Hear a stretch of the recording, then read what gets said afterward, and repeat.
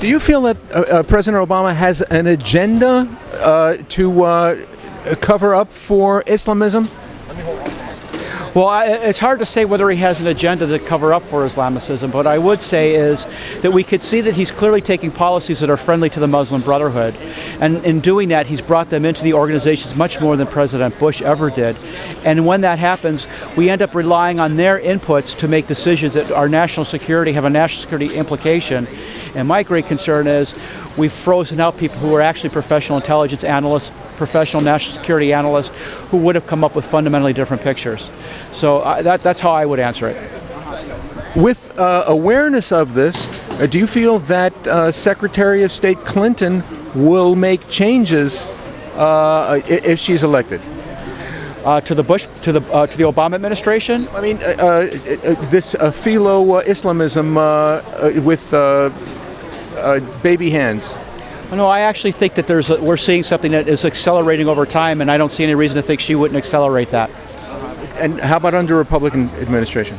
Well, it depends on who the Republican is. I think that we have really good indications that Trump would try to stop that.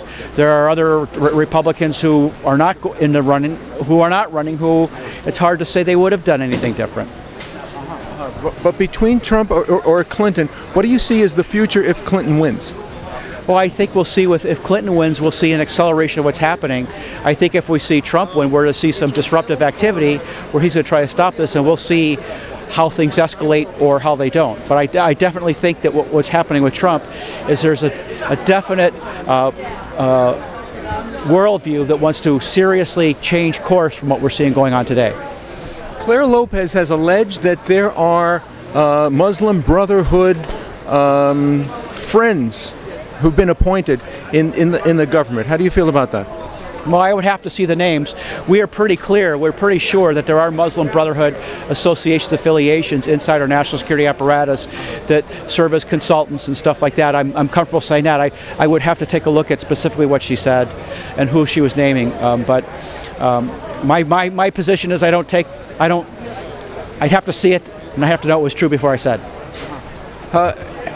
How has the awareness evolved since? Oh, you got to go. Okay. Do you think there's a greater sensitivity now towards what we're facing within Washington? Well, I think that what you're seeing is in Washington, they're starting to have to react to the population that understands there's a serious problem. I think what you see with Trump is someone who's captured that feeling.